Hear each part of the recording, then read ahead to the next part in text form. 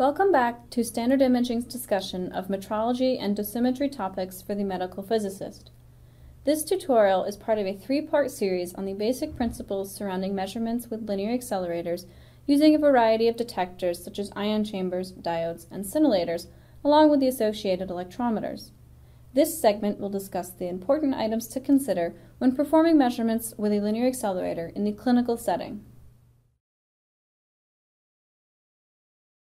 Before we begin, let's review the major conclusions from Part 1 of our mini-series. From our initial discussion, you should be familiar with how ion chambers and electrometers function, as well as the basic principles regarding their use in ionizing radiation, such as charge collection, basic signal processing, and leakage assessment. This session will focus on the best practices for acquiring accurate and precise measurements with a basic LINAC setup. In general terms, a radiation dosimeter is any device that is capable of determining a reading which is related to the dose deposited to the sensitive volume of it. There are two types of dosimeters: a reference dosimeter, which can directly realize your quantity of interest without requiring calibration, and a relative dosimeter, which is what we are most familiar with in the clinical setting and does require calibration in a known radiation field. As we all know, modern linear accelerator-based radiotherapy relies on accurate dose delivery to the target volume of interest.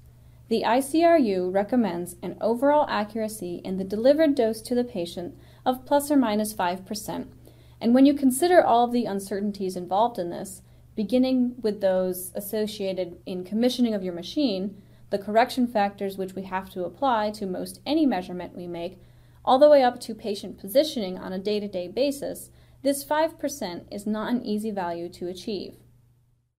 In general, clinical radiotherapy beams are defined by the dose rate at a reference depth in water. Reference dose measurements are most often made using a water phantom, such as Standard Imaging's DoseView 1D or 3D tanks, and an ionization chamber. Solid phantoms can be used as well, although a correction will likely have to be applied if the density deviates from that of water. Typically, thimble chambers are used for high-energy photon beams, and parallel plate chambers are used for high-energy electron beams. Going back to our physics education days, machines are typically calibrated in two setups known as SSD or SAD, with the difference lying in the plane at which the reference field size, typically 10 by 10 centimeters squared, exists, and this is either at the surface or at isocenter, which is normally your depth of D max. As ionization chambers are typically filled with air, we are actually measuring the dose deposited to the sensitive air mass within the chamber. This dose is determined using the expression shown with a conversion of the charge collected over the mass of air multiplied by the W bar over E constant.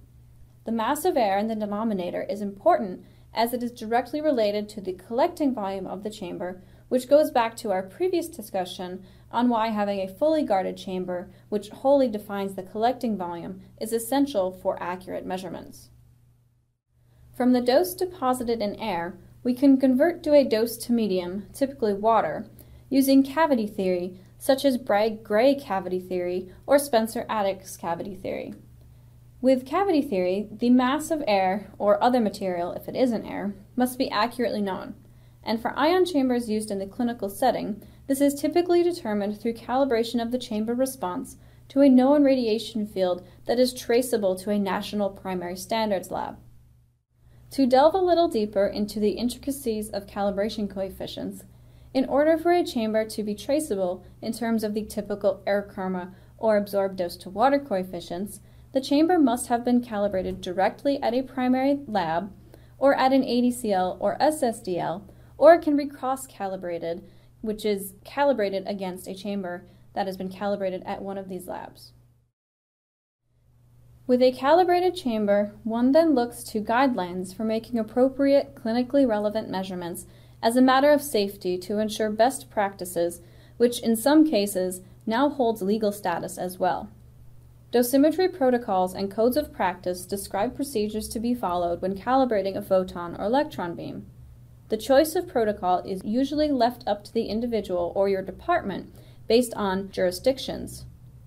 These protocols are typically issued by international, national, or regional organizations, such as those shown below.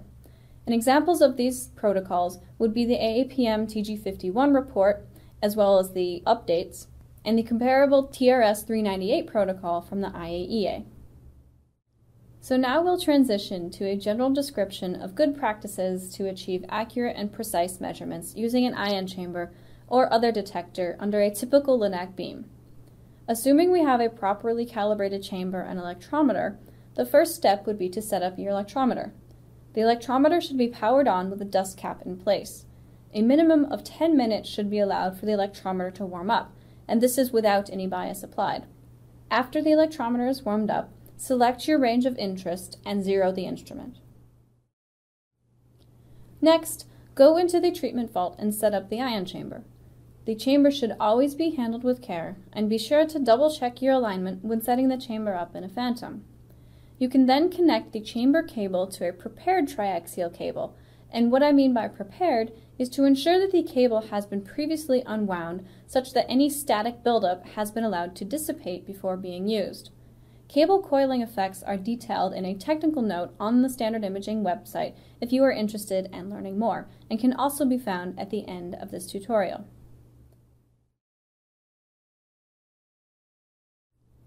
After ensuring your chamber is set up correctly, as well as noting that any cables should be secure and not in the way of a rotating gantry, leave the room and connect the other end of the triaxial cable to the electrometer. Select your desired bias voltage and allow at least 10 minutes for the system to stabilize.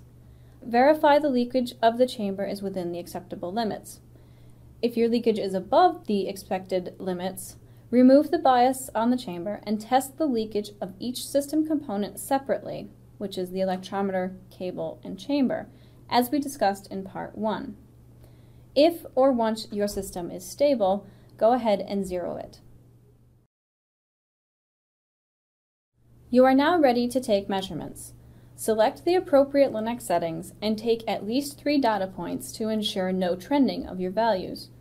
Analyze your data and apply the necessary calibration and correction factors to get to your final value of interest, which is typically dose. Some examples of correction factors include those for polarity effects, ion recombination effects, detector volume averaging, and energy dependence. Once you are done with measurements, return the bias to 0 volts and turn off the electrometer and disassemble the instruments carefully. Diodes are another tool that physicists often use in the clinical setting for output factor measurements or scanning of beam profiles. These instruments also require careful handling and setup. Just like all dosimeters, diodes do have dependencies such as field size, energy, and angular dependence. A very good reference for diode use is the AAPM Report 87, and although it's focused on in vivo measurements with diodes, it still provides an excellent overview of diode characteristics and their use in the radiation therapy setting. So now to summarize, we have covered the basic steps for proper ionization chamber use in the radiation therapy setting, including a careful setup, complete knowledge of how the instrument functions, and any of the associated correction factors which need to be applied. Related to your detector characterization and correction factors, Part 3 of this tutorial series will cover some of the intricacies of measurements in small fields typically used for stereotactic procedures.